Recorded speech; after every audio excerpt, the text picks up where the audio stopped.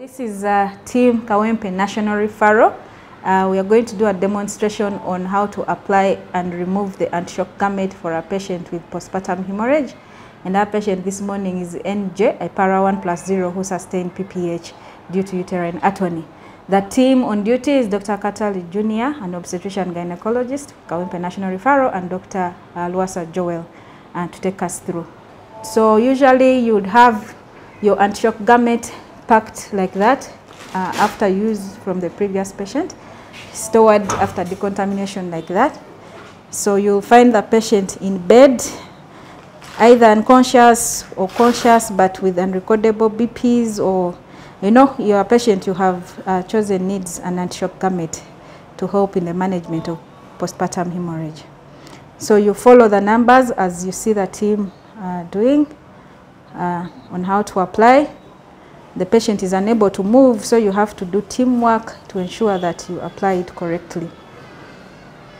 So the middle lines represent the spine, and the first dot up there should be at the lower level of the lowermost rib. Okay, so they have turned the patient on the side. Okay, and then turn back the patient.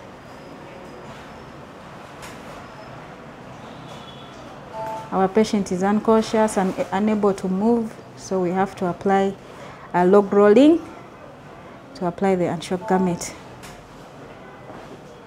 So we have landmarks. We ensure that the ball that causes aortic compression is at the navel. So we check to see that it is at the level of the umbilicus. Okay, and then we start the application. We realize the anti-shock garment is applied in pairs, segment by segment. Okay, our patient is a bit short, so we'll fold segment 1 and then start with segment 2 at the ankle joint. We can fold segment 1, okay, into 2, and then we start applying, ensuring that the knee is free so that there is flexibility at the knee joint. Okay, so we apply 2 like that, and then we test. It should snap so that it is not too tight but also not too loose. Okay, we are now applying segment 3 at the hip, still ensuring that we leave the knee free but also snap to ensure that it is well applied. Segment 4 is what you would ideally refer to as a pelvic binder because it brings the two together. Okay, we apply together and also snap. Good. And then we put segment 5, which is the ball, at the level of the umbilicus. So segment 6 should be applied by one person unless you have a really obese patient. Please apply.